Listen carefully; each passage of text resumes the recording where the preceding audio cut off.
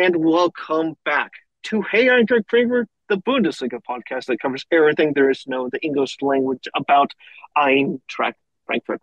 The best club in the Bundesliga, the best club in Germany, the best club in Europe, the best club in the world for that matter. But we are a little bit biased. I am your host, Brian NKC. Folks, yes, I'm back. I know I've been kind of, when you have a kid, suddenly other stuff gets in the way. But me and little Eintracht Luke have been enjoying everything going on with the Eintracht, including the craziness that is the transfer window. So I thought this would be the perfect time to return to the podcast and touch on this crazy whirlwind transfer window that the Eintracht had, and a little bit of what's been going on in the Bundesliga with the man who happens to host with his Eintracht legend of a father, the German Fussball Podcast. On a weekly basis, they cover everything that's ongoing within the German football pyramid. They love to touch on the Eintracht. They love to touch on the Zweite Liga because it's absolutely banana and it's crazy. It's none other than the host of that said podcast, Markus Fjørtoft. Hello, Markus, and welcome back. Thank you, Brian. As always, a pleasure to speak with you. And yeah, look forward to doing an episode where we get to focus a bit, I say, disproportionately on only one team. Because when I do it with Dad, we obviously want to touch upon Eintracht a lot, but there are 17 other teams in the league, and there's also the Zweite Bundesliga and a lot of things happening. But it's nice to discuss all things Eintracht with you. Not a problem. I'm glad to have you back on. So let's kick off with where we were leaving Eintracht, because at that time, at the end, once we hit the winter pause, though, a little weird in that we didn't play all 17 matches, so we couldn't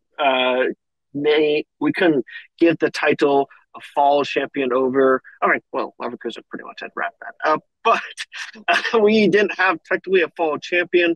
What you had was Eintracht finishing in second in their European group, so they have to go into this kind of weird playoff round where they get the third place team from the Europa League group phase.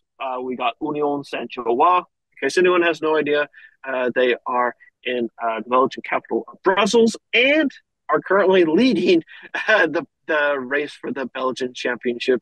The Eintracht still was holding on to a European place in sixth place at that time before the transfer started going in. But Markus, what did you make at first of the fall that the Eintracht had? Were you satisfied with the performance of the Dino Toppmöller kids, or were you thinking there's a lot left to be desired here? Well, a little bit of both, I think, in the sense that, it was Dino Toppmöller's first proper stab at it, and we know that he had the experience at Bayern with Julian Nagelsmann, Luxembourg, etc. But it was a bit of say maybe a bit of a gamble in terms of what to expect. Eintracht Frankfurt is a club in which is a big club. It's also a club with massive potential in terms of where it can go. And so there's always a bit of question marks in terms of what will the impact be from Dino Toppmöller on this team. And especially within the context of this was a rebuilding phase as well. When you look at the summer signings, we'll talk about the winter signings, but the summer signings were pretty significant. There were a lot of players coming in, both more experienced players through a Koch, but then you had younger players as well.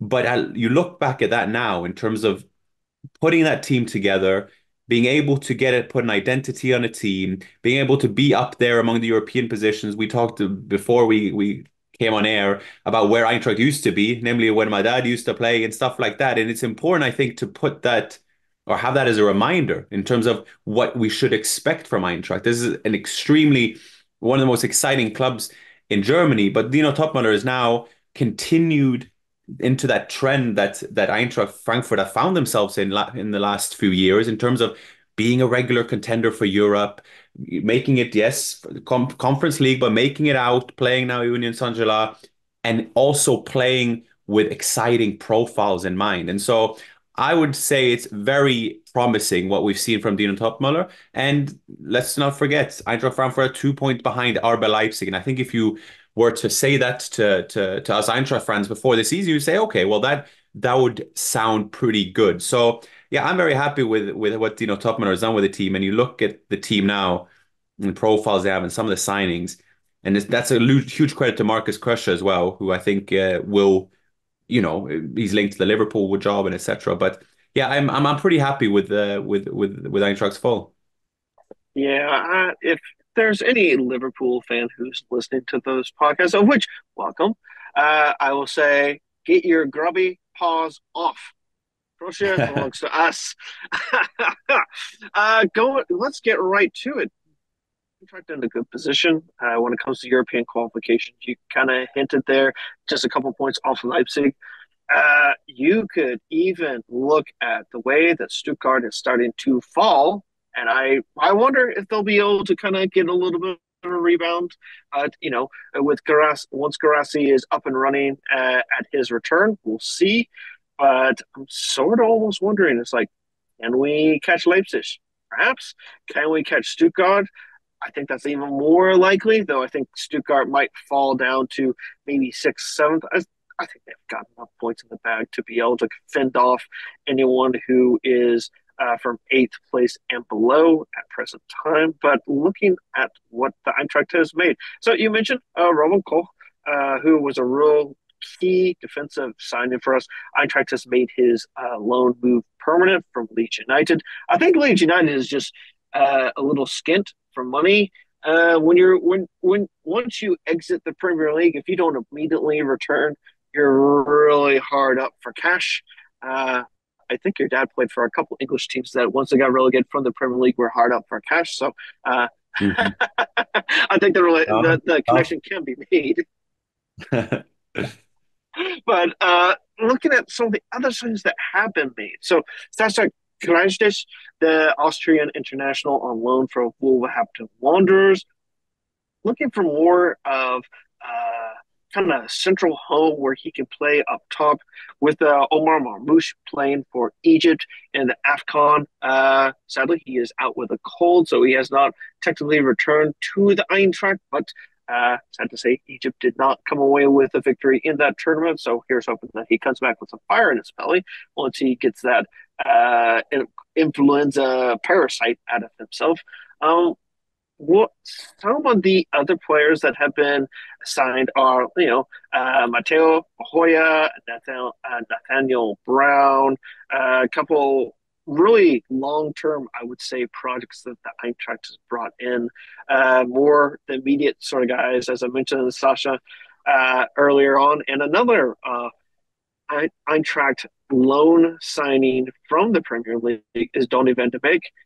He's put each of those Premier League loan signings have, immediately seen playing time. What can you tell me about Van der Beek that most Eintracht fans might not know, as Krajdic is a known commodity, having played at Stuttgart before his move to England?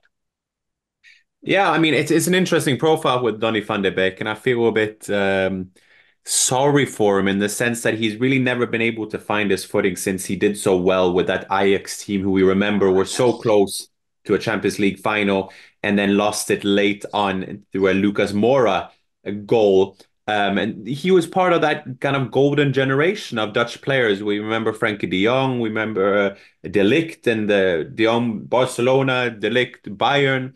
And Donny van de Beek was one of those midfielders that kind of, I wouldn't say he had any pronounced strengths, but he seemed to be there at the right time. And that shouldn't be underrated in terms of that feel or timing that you have for being in those right spaces and pull up with some important goals. And then that's why Man United signed him. And unfortunately, he wasn't able to find his proper feet there. Now, where is his best position? Eintracht maybe tried to push him a bit forward there and play a bit higher up. And in Man United, he competed against Bruno Fernandes, who's never injured, who always plays and is the captain. So there are circumstances there, coupled with the fact that, he hasn't probably done as well as you'd hope to. Now, I think the Bundesliga would suit him well. I think Eintracht would suit him well. He's been without that regular, consistent playing time for a while now. So I would preach some patience. But even still, I think Eintracht is a great place for him to kind of revive his career a bit. He's still young. He's only 26. And the same goes for Sasa Kalajdzic as well, who's been out of it. He's had a serious knee injury and coming back now.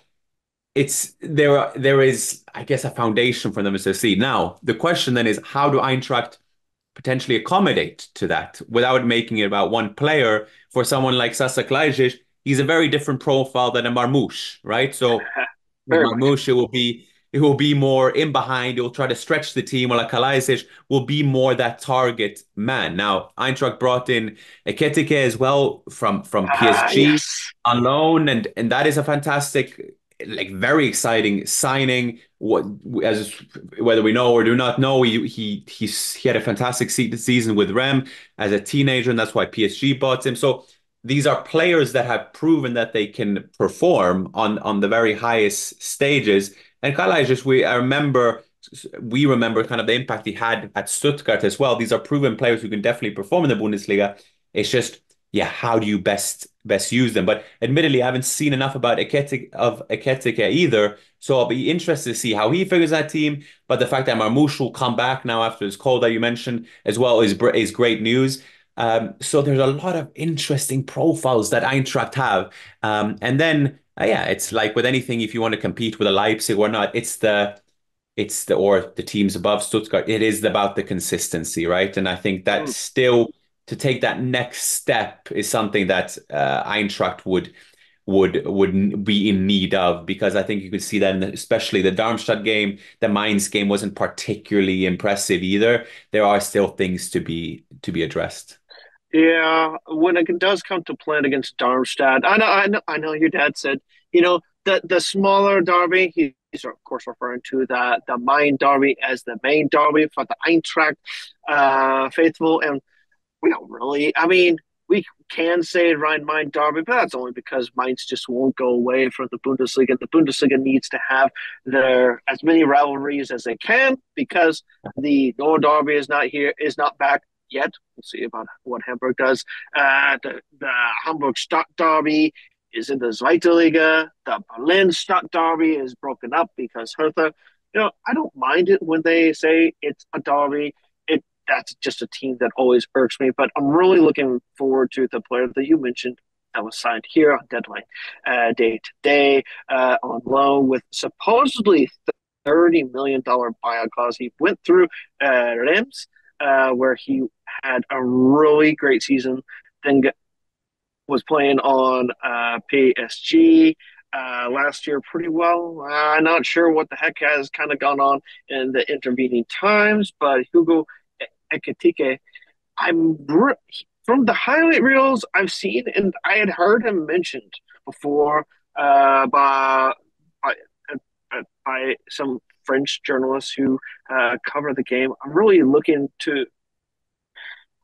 forward to seeing what he's able to bring. I mean, I know it's just a short loan, but with all the matches that the Eintracht has that are upcoming with the Europa Pokal still, well, it's the Europa Conference, yes, but you got the Bundesliga, you got the Europa Conference. There's plenty of chances and opportunities, I would think, for some players to get some squad rotation and some playing time for everyone to have a moment to show what they have to bring to the table. Yep, absolutely. I mean, it's one of those in which Eintracht can it's up to Topmüller basically to choose in terms of how he wants to approach this. But when you have this many profiles, it also invites its own kind of challenges as well in terms of how you want to set out the team. But with someone like Topmüller and you bring in these profiles as well, and not forget the summer signings as well. They got Mpimbe from PSG, they got Nkunku, they have Hugo Larsson, the young Swede, William Paco, who's probably, in my opinion, would make the Bundesliga fall team of the year as well. There's a lot to be optimistic about for Eintracht. 100%. Now, I'd be remiss if we didn't kind of mention some of the players that have gone out on loan. Your fellow Norwegian and Europa Pokal winner, Jens Petter Hauge, is leaving the Eintracht, going back up to, I've been told it's freezing cold up there at Bodo Glimt. Very true.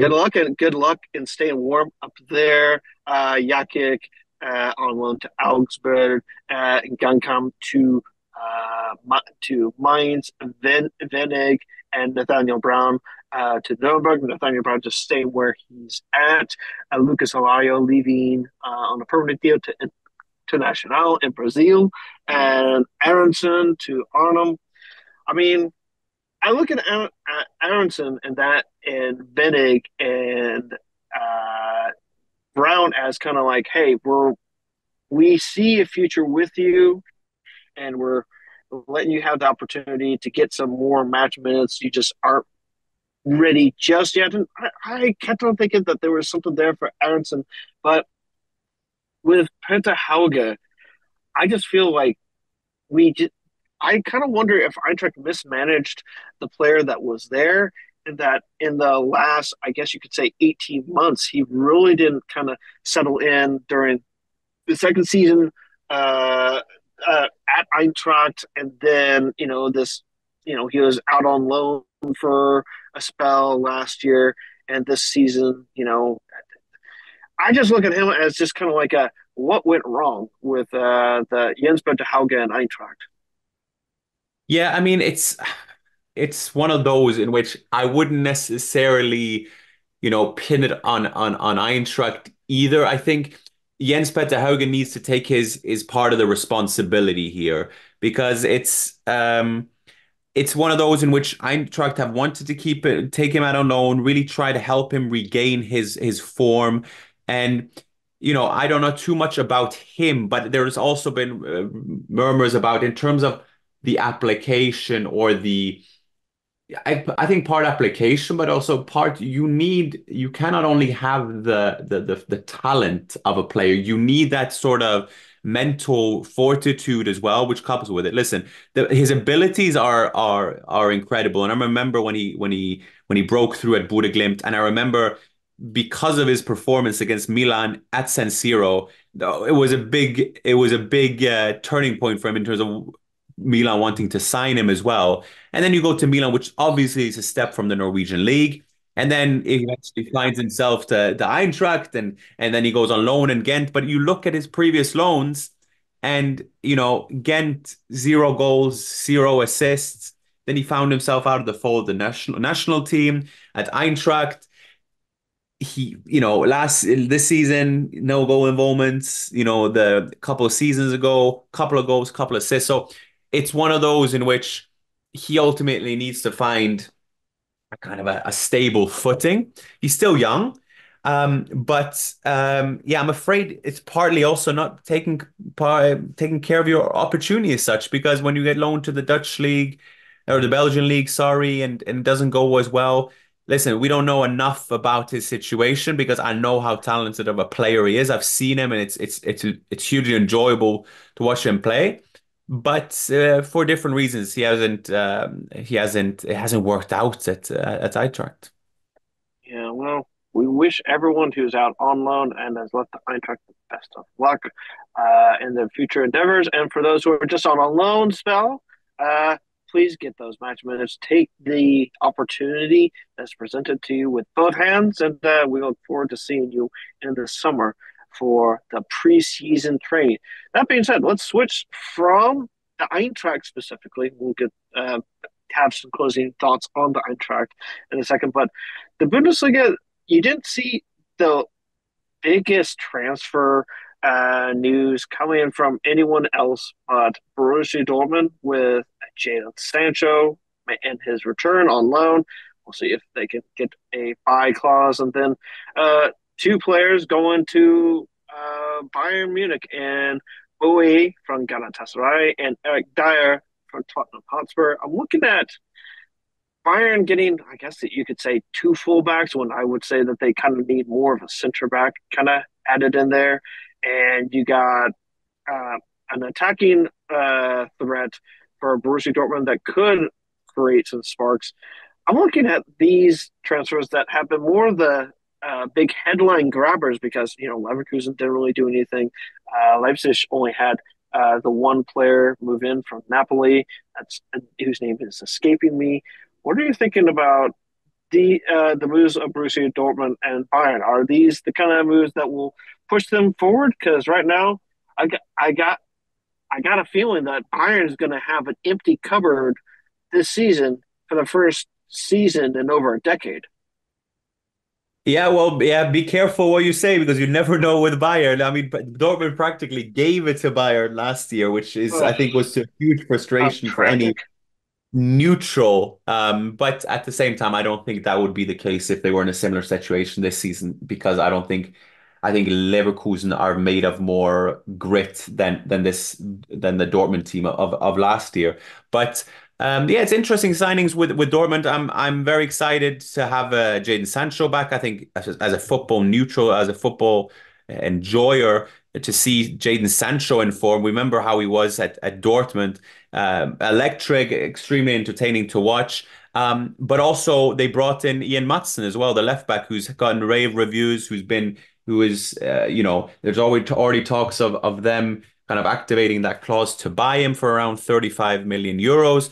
So they made a couple of good signings there. With Bayern, I think it's one of those. Obviously, they got Harry Kane, which was a fantastic signing for them, fantastic signing for the Bundesliga. I mean, this year you're bringing in the likes of an Eric Dyer. Now they brought in Saragossa as well. Just to kind of have a bit more depth in that squad. Sasha Boy, a young right back, kind of in that Christoph Freund type player, the sporting director who we know was at Red Bull Salzburg and was known to find those younger, more savvier recruitments. Will Will it be enough to win the Bundesliga, perhaps? Will it be enough to compete in Europe based off how Bayern are right now? I'm not so sure of. And so that's kind of, I think, where we need to distinguish between what Bayern have, if it's enough or not. I think they have a full kind of hand trying to deal with the Bundesliga title. But we know now that Leverkusen will have players returning from AFCON. The only real loss, and will be a proper loss, is Victor Boniface, who will be out till April, I believe, and they brought in players, so that would be a big loss. But yeah, it's I'm not convinced, let me put it that way, by Bayern's January signings, no.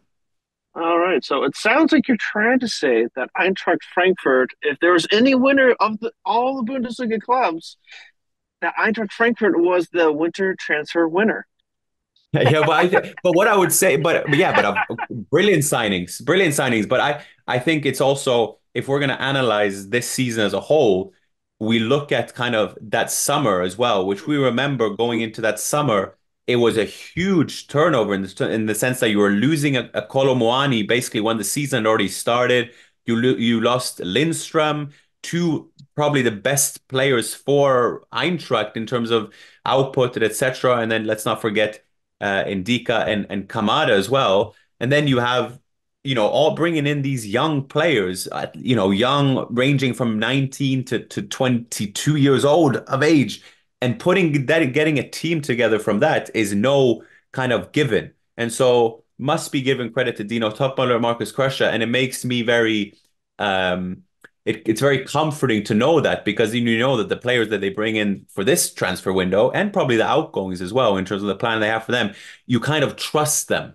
And that's a good feeling to have as a fan because there is that record of this being a well-run club led by, you know, good good and smart people, in lack of a better word.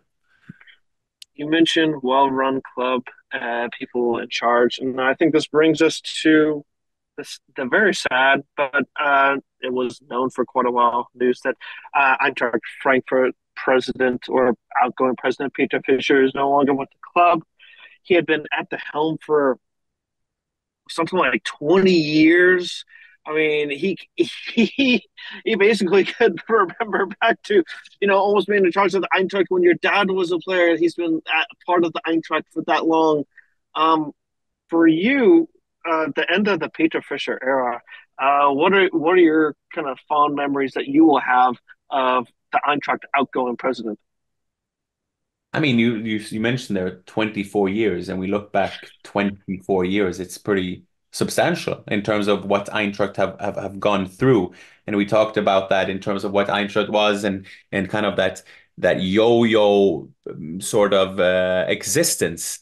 And there are a lot of different people running a club, but a president will be so important to the overall kind of structure of a club. And so here's a president can look back at a time in which Eintracht now are established European contenders who have won European League trophies, who've played Champions League, and to look back on that is a legacy.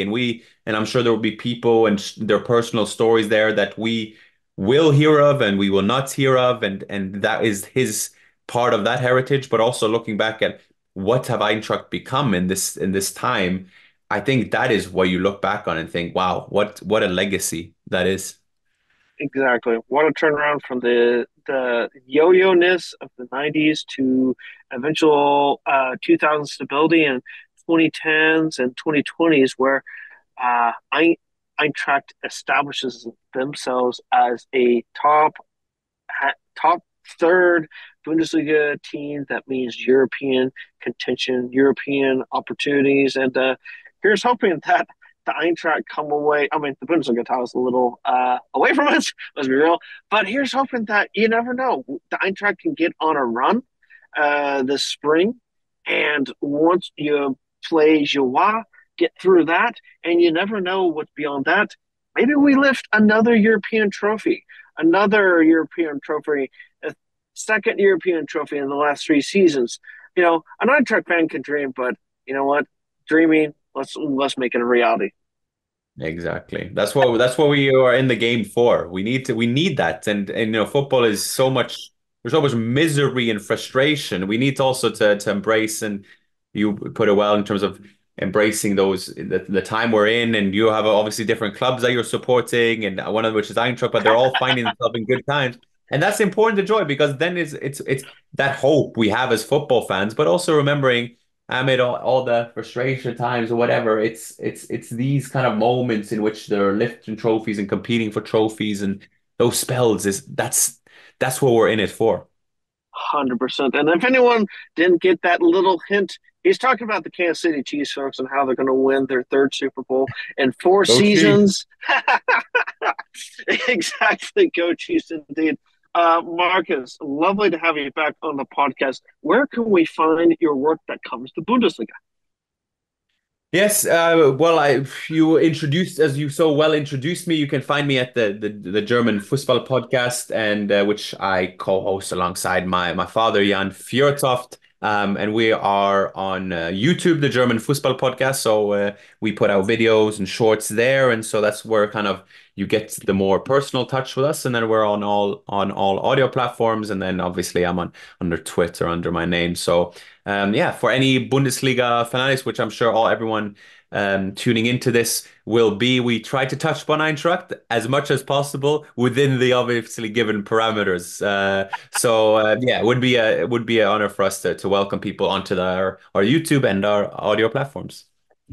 Brilliant. Thank you, Markus, for being on Hey Eintracht Frankfurt, and we will be in contact with you as the years go and seasons go by. Ways that you can get in contact with the podcast is at HEFpod, Hey Eintracht Frankfurt, on Instagram, facebook.com/HEFpod, and of course, HEFpod.com, where you can find all the latest Eintracht match day stats in real time and find out where fellow Eintracht fans can be found, so you can meet up and commiserate or celebrate in whatever fashion it may go with your fellow Eintracht fans. Until next time, choose.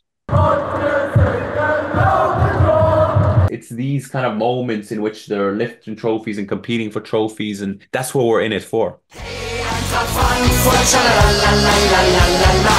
Hey, Eintracht Frankfurt, la la la la la la.